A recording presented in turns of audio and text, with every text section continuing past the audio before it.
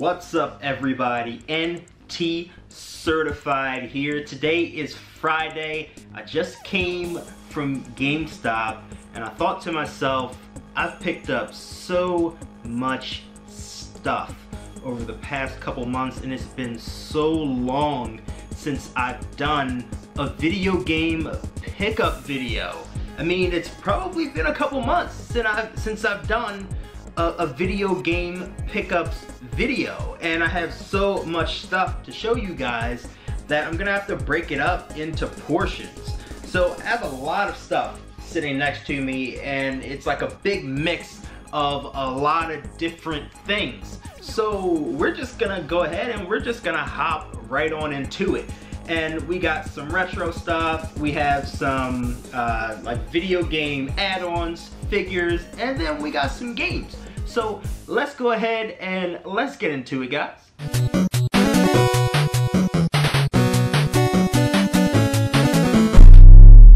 And we're back. So before we begin, do not forget to subscribe to the channel, become a part of the Certified Club. We, me included, would love to have you. Now, let's start with some retro, shall we? Let's start with some Sega Genesis. I went retro game shopping, I'm gonna say maybe 2 or 3 weeks ago, to my favorite all-time toys, my favorite retro toy shop, and picked up a couple games. So let's go ahead and let's take a look at the games that we have. So the first one is a Sega title and it's called Flashback. Okay, so I didn't know what this game was about initially when I picked it up, but I thought it looked pretty cool. So apparently, reading the cover, it says, Flashback, the quest for identity, the CD-ROM game in a cartridge. So upon doing a little bit more research, it is a platformer, as most games on the Sega were platformers because everything was 2D. But this one is a little bit deeper than a platformer. You can walk around and you can speak to people. You can buy a fake ID to go to Earth and then get chased by robot cops and try to uncover the mysteries that are going on in society. So this really stood out to me as a Sega title, and it was $14.99 at the retro game store. So I'm not sure if that was a good price or not, but that's another Sega game in my collection. Next up, we have Mick and Mac Global Gladiators. I have no clue who the heck Mick and Mac was, but I said for $5, what the heck, why not just pick up the game and add another game into my collection. So it reminds me of a ripoff of Ghostbusters, but it looks like a glob instead on the front. So Mick and Mac are these two kids, and this is another platformer on the Sega Genesis. I'm not gonna spend a lot of time on it because I haven't done research on that particular game. Now we're getting into the good stuff. This is freaking Road Rash, people. Road Rash on the Sega Genesis. One of my favorite game franchises from the retro era was Road Rage, because I never had a copy of my own on Genesis or the Super Nintendo. I don't think I got a Road Rage game until N64. But I loved how I could like ride a motorcycle and kick and whip somebody with a chain and knock them into a wall or another car or pedestrian or a stop sign. Like, that's amazing. So that's Road Rash. And I even picked up Road Rash 2. Now for some reason, this case is like uber thick compared to Road Rash 1. And I open it up and there's nothing extra in it. It's just the manual and the game. But Road Rash 2 kind of just builds on Road Rash 1. It's still an amazing game. I actually think it's better than Road Rash 1. Beauty and the Beast. One of the classic licensed platform games on the Sega Genesis. This is what I miss about video gaming. You no longer can you go and see a licensed video game for a popular movie anymore. They just don't do it anymore. I mean, Beauty and the Beast, The Lion King, Aladdin, Little Mermaid. They even had Barbie games. Like, all these games were amazing back in the day. This bad boy was 15 bucks too. The last Sega Genesis game, this is Jungle Strike. Now, I actually watched a review for Jungle Strike on another YouTube channel a little while back. And I can't remember what channel it was, but what I saw of the game and the way that they described the game made me want to buy it. Now, this is not something that I'd buy if I was like online shopping. It was just something that I saw and I'm like, hey, there's, you know, Jungle Strike. And I just went ahead and I picked it up. And I mean, it's not the best game. It's not the best game. From what I remember and me seeing, it's not the best game.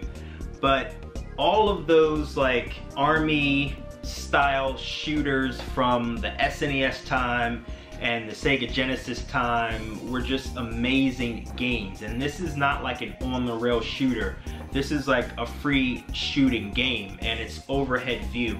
So it's different from like the regular shoot 'em ups that you saw on the SNES and the Genesis at the time. So really happy that I have this. Getting into some figures. Let's get into some figures. So this has eluded me for the last couple weeks, and GameStop told me they didn't have it. Well, guess what?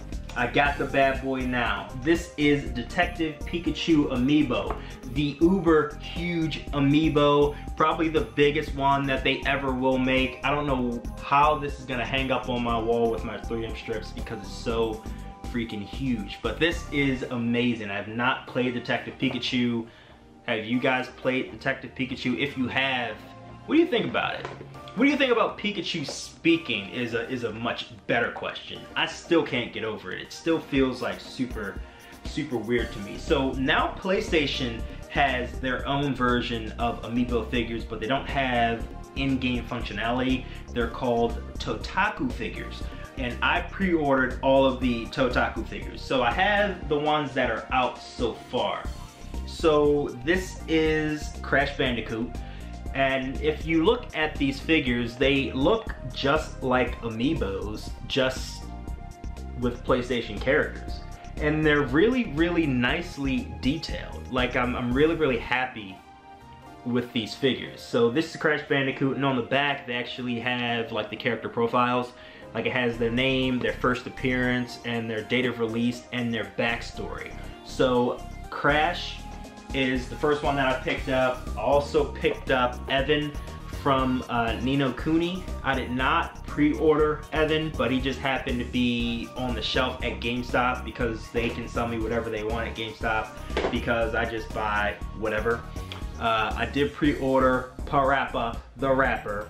First time I've ever played Parappa the Rapper was a couple weeks ago on my PS4. I downloaded it and I absolutely sucked at it. But this is actually a really nice figure, and he's nice and flat, just like the actual game itself.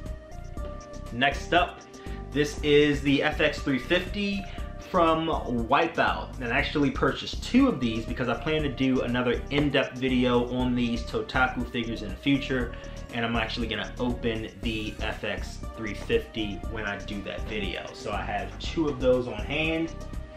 Next up is Sackboy from Little Big Planet. Now, I am not a big fan of Little Big Planet. I know a lot of people love the aspect of having to think through and solve puzzles and build.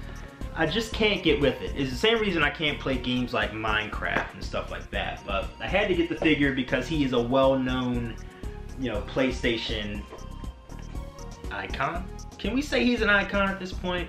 I think we can. But this is my second FX350. We're just gonna pass on that one. We have Jin Kazama from Tekken 7. I just picked him up today. About 2 hours ago, I picked up Jin from GameStop. I had him on pre-order. I just didn't know that he came out today. And the last one is Atreus from God of War 3. The game that was supposed to be on my doorstep today from Target.com, and it has not come yet. It's like an hour and a half away from me still, and I'm super upset because I can't play God of War on day one. But regardless, this is a really nice Totaku figure. Very, very happy to have it. And here comes my grand finale. I picked up 2 other items today because today was release date for a particular something.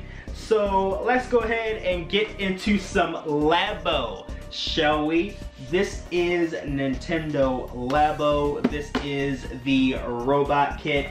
I cannot wait to jump into this bad boy this weekend.